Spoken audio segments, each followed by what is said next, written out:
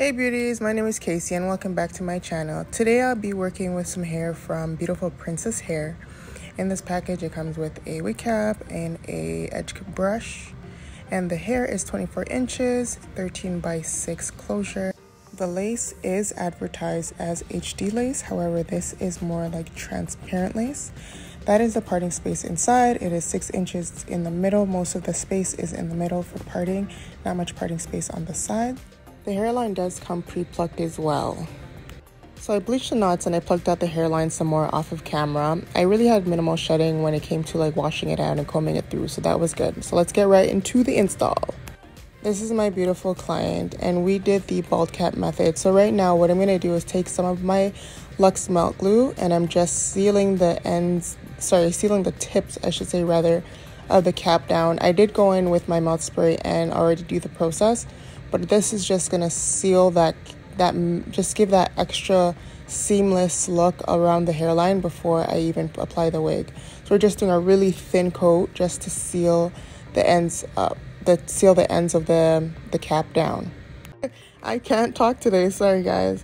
But if you guys want like a detailed bald cap method, the way I do it, you guys just let me know in the comments and I will definitely do a more in-depth bald cap method. But for now, I just wanted to show you guys how I do my installs. So that's what this video is mostly based on. So just keep watching. I use Ruby Kiss's cream oil-free foundation on her wig cap. I also took some of that on a makeup brush and put it all inside of the wig on the lace as well. So what I'd like to do before I actually put the wig on my client's actual head, I take the wig and I just use my hot comb and I pull all the hair back. So it's all pulled out. There's no hairs like hanging that can get into the glue or anything like that. So I just use the hot comb and brush all the hair going back so that it's just easier for me to see her hairline, see where I need to put the glue. So I'm making sure that I'm pulling the wig over the cap. So you can actually see the cap through the wig, and that's a good guide for where you need to place the hair. So the wig actually needs to the hairline actually needs to come over the cap slightly, maybe like a very slight, like very, very slightly, just to cover it. Like basically you're just covering the cap. So what I like to do is I like to cut the tabs around the ear off first. What that is just the extra lace that goes over the ear that isn't needed. Sometimes there's hair on it, you just have to part it around the client's ear and then cut that off. Sometimes it cuts off a little bit of the hair, but that's okay. Like sometimes that extra hair is not needed, but you got to be very careful not to cut through the wig. Like don't cut through the cap that the wig is actually made on. That's what I mean, because that can happen if you're not being careful, you're not looking. I'm sorry I didn't get this angle. I didn't realize that I had the like I wasn't facing her toward the camera, but I did get the other side, so keep on watching.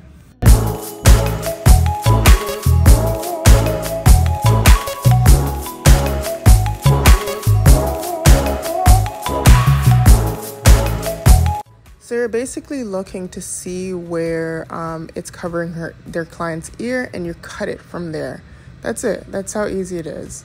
And then it just gives you more flexibility. The wig becomes a little bit more looser and easier to maneuver and manage. So now we are ready to glue her down. So I'm going to go in with my LUXE Melt waterproof glue. This glue I'm just going to use about 3 or 4 coats around her hairline. The more coats you use, honestly, it just helps the wig adhere easier and it lasts longer. She'll have a long wear on her install and she won't have to worry about anything lifting or anything like that. It just holds it in place. So that's why I like to do at least 3 or 4 layers of glue, sometimes even 5 depending on how I feel for that day or how I feel about the lace. So that's what you see me doing here. For every layer that you put on, you make sure it's smoothed out and you make sure that it dries clear before you add another layer to it. Because what happens is if you continuously add layers when the glue is not dry, it'll become very gunky and it'll show through the lace if it's all gunky and like curdled, like it's not smooth. So just watch closely to see how I'm doing it. I do one side at a time, so one side gets a chance to dry and then I'll go in and do the other side, and that's just how I get all the layers on.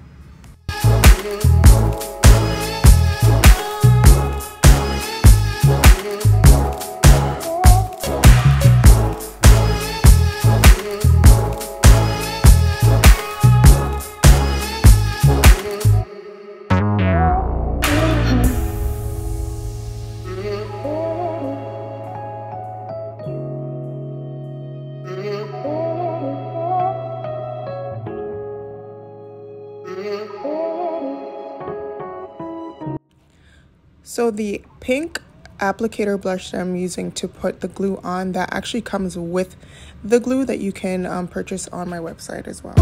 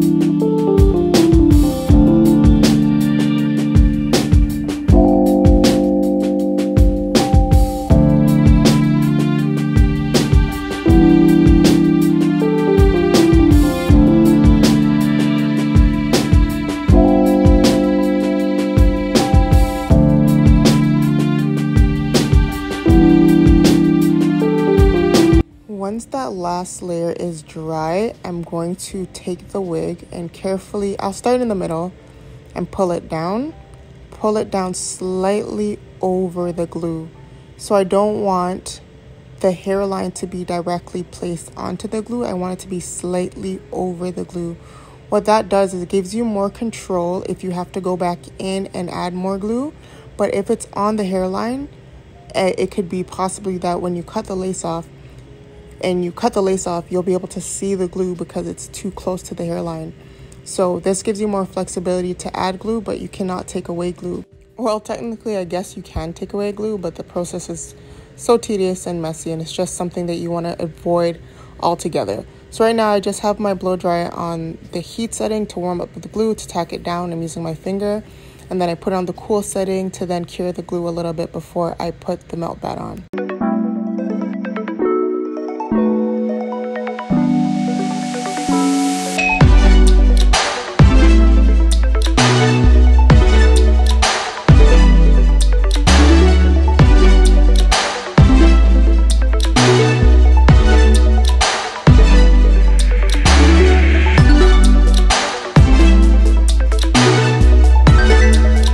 So the melt band, it presses the lace into the skin to help it cure and melt into the skin. That's what it's for. So I like to leave it on for as long as possible, at least 10 to 15 minutes. That's how long I leave it on. So while I have it on, I just go through the hair, blow dry it out, make sure that it is sewed down. So I just pull some of the back of her hair up, and I just take some thread, and I don't like to make the thread too tight together so it's hard for her to take out. So I kind of just make it snug enough so that the wig is secure, but not tight enough so it's hard to take down when she's ready. So like I'll part the wig at the back like 3 rows up, and the space between the track where you can still see the cap, I'll pull the wig down and I'll sew that to her braids.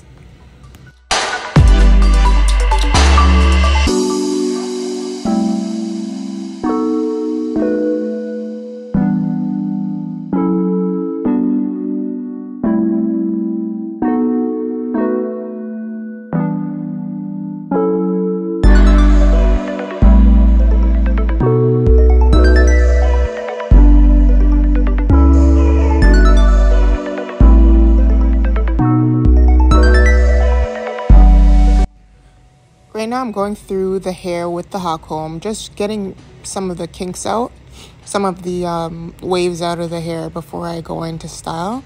I just want to make sure that some of the waves are out, just a little bit more straight. It gives us a neater look once you start curling up the hair.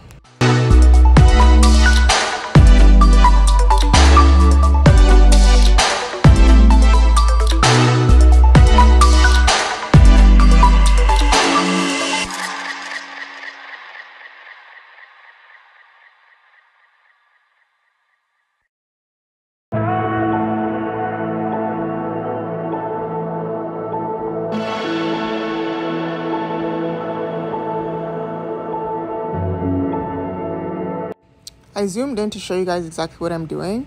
So I'm cutting the lace into 3 sections. So I do this because it gives you more control and it just helps you make less mistakes. And you could just take your time instead of trying to go through the entire lace with just one motion.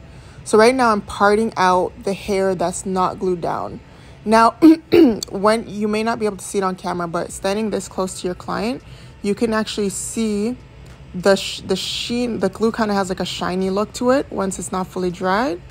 And you can kind of see what hair is not glued down and what hair is glued down. And so the hair that I'm cutting off right now is not glued down and it's not needed because it goes far past her hairline.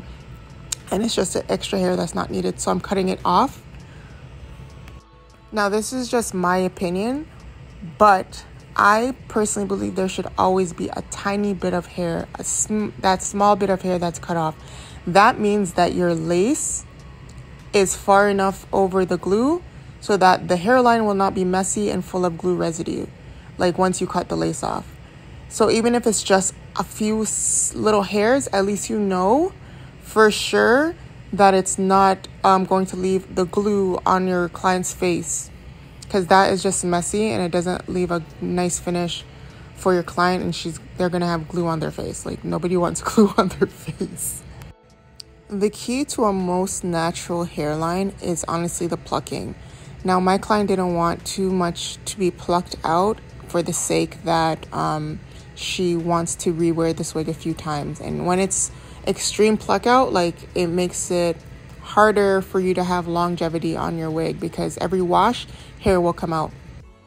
In any case, if you guys do want to see a more in-depth, an actual plucking video, like of me actual plucking, just let me know in the comments and I'll do my best to make a plucking video where I show you how to pluck and show you how to tell if it's plucked out enough or you should go back in and pluck a little bit more, things like that. You guys, when you're cutting the lace off, make sure you're cutting in a dragged motion. I prefer using scissors than an actual razor. I find the scissors give me more control. I want to mention, please take your time when you're doing this. There is literally no rush. You shouldn't feel nervous. I remember when I first started doing installs like this, I was a little bit nervous. I used to get anxiety if I felt like I was taking too long or I had the client sitting too long. But if they want their hair done like really well, they will prefer you take your time as opposed to rushing it, believe me. So don't, and trust the process. Even if it looks crazy to begin with, it'll work out for you. So I got all the lace cut off right now. I'm just cutting the final bits off that are still not, that I feel like are not needed. And then I'm gonna go back in and actually add some glue to keep down the hairs that I do feel like are needed still, but they're not fully glued down yet. So that's what you're gonna see me doing next. I'm gonna stop talking and you could just watch.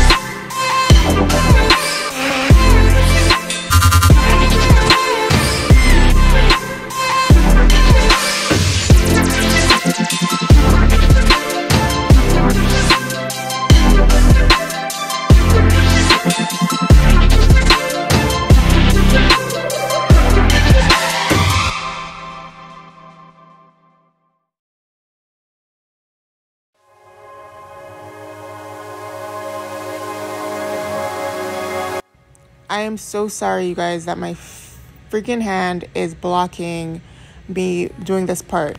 Right now, I'm actually putting some glue on top of the lace that's not glued down, just on that side, because the hair itself, like the part that's actually lifting up, is a very tiny space. So I couldn't lift it up high enough to get the tail comb under it. So I just put the glue on top of that part of the lace, and it will dry. Don't worry about it. Trust me, it will dry. Do you see it's already drying invisible there? It's actually going on top. Right now, that little tab that I'm putting the glue under by her hairline, that's big enough, a big enough gap for me to fit the tail comb under to put the glue on. But the side right there, right above her hair, her ear, that portion right there, I couldn't get under far enough for the glue not to be messy around her hairline. So I had to put the glue on top of her hairline, which is perfectly fine. Believe you me, like, it will dry clear. Do not worry about it. You could see around the hairline is still a little bit lighter than her skin. So there's a few more steps that need to be taken before you put the melt band back on to do the final job. You live in the moment, carried away from who you are. You're caught up in nothing, wasting your time in chasing stars. You live in the moment, carried away from who you are. 'Cause you're lost in illusions, dreams and confusion. Oh yeah, you keep falling faster, straight for disaster. Chasing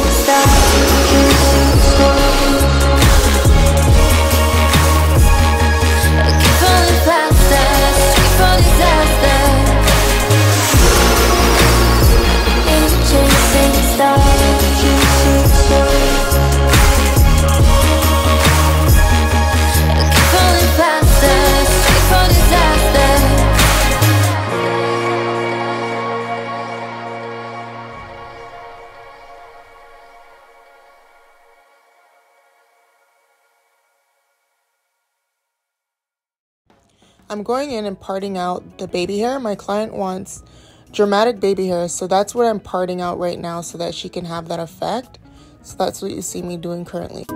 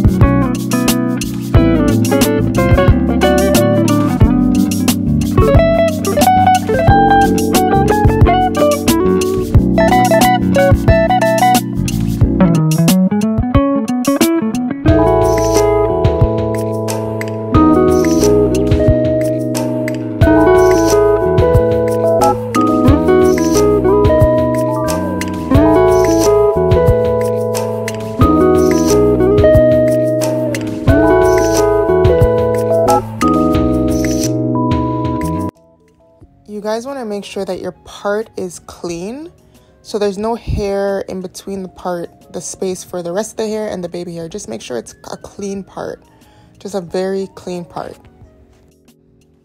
Now I'm going to go in with my LUXE Melt wax stick, and so this is just to help me mold that, push the hair back, just to make sure that I can have the part between the baby hair and the hair remain clean through this process. This is Ruby Kiss's oil-free cream foundation, the same foundation that I use on her wig cap and on the actual inside of the wig. And I'm just tapping a little bit more on the hairline to blend it out further, because I said it earlier, it was a bit light. And then I'm going to go in with a spray. I'm going in with my LUXE Melt melt spray, just to further melt the lace into her hair before I tie it down. You can also use another hairspray, whatever hairspray you have. You can use Got to Be Free spray, just a hairspray that is tacky but not too thick. Well, not too thick. I shouldn't say thick. I mean like extra hold, like too firm of a hold, because then it's kind of makes it too stiff and hard to maneuver in case you need to fix anything when you're laying your baby hair. So I just use my melt spray. I think that does the trick. And now I'm just parting, like cleaning up the middle part, just make sure it's in the middle and it's parted to frame her face properly.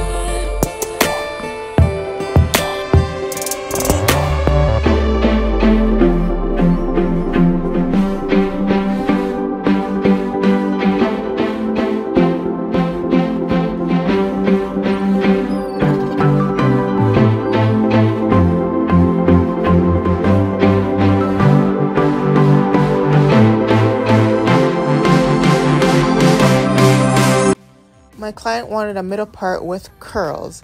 So with curls, it is very important to cut layers through your wig. This, the layer is what it does. It adds body, it adds more fullness to the wig. It makes your curls look more full and last longer as well. So what you see me here doing is cutting layers into the hair. I'm taking my comb just to part out some sections. And the first section I'm going through with the front, and I'm gonna cut layers closer, like the first layer I'm going to cut is closer to her chin length, and then just zipping through with my scissors. So that's what you're going to see me doing right now. I also trim the ends of the hair, so I take off about maybe a ½ inch. So that length of your hair, like the bottom part is very thin and stringy. So I just like to cut it to a point where it's all even. And so it's very thick at the ends instead of stringy, because when you have stringy hair at the ends, when you curl it, the curls look kind of messy and stringy. So it's not a really good look, and it's not worth trying to keep the length for that. It's just quality right now over quantity for sure.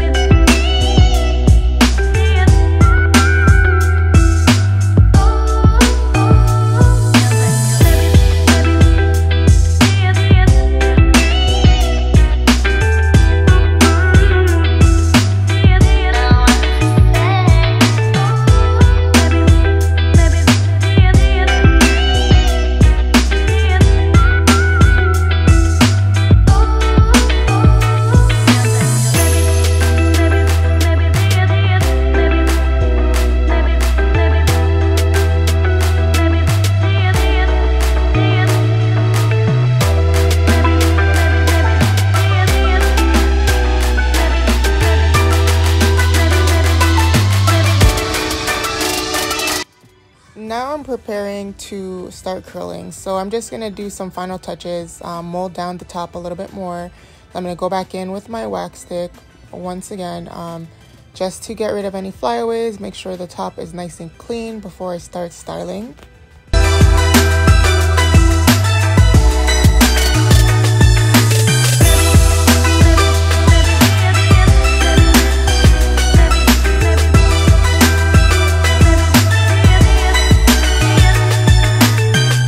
For curling, I like to part the back into two. So I part right down the middle and the back. That's how I like to style for curls. I like to do one side first and then I'll curl the other side instead of going all the way across. I find it a lot easier, and I like to curl going to away from the face on the opposite side. So curl going in. Unfortunately, my battery dies before I can show you the full curling tutorial. I'm so sorry, guys. I will make sure, it will be my point of duty to make sure I film a curling tutorial if you guys need one. A helpful tip when curling is make sure that when you do your curl, you use a pin and you pin it up so that the curl has time to cool down. When the curl cools down, it'll make the curls last longer when you comb them out. And my battery dies around here. But this is the finished results, guys. I really hope you enjoyed this video. I hope you learned something today.